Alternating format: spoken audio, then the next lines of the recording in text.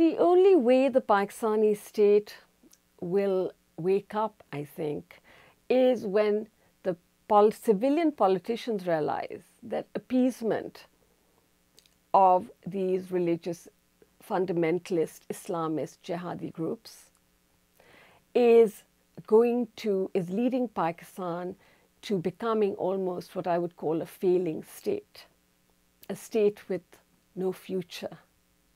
And for the military establishment to put away these bogies of India attacking Pakistan, of Afghanistan wanting to, in some way side with India against Pakistan, training these jihadi groups to go to undermine elected governments in Kabul. We have to, as Pakistani leaders, whether we're civilian or military, put Pakistanis first. Put education, healthcare, and building up democratic institutions as what is the most crucial way forward for us, and stop looking for bogies to blame.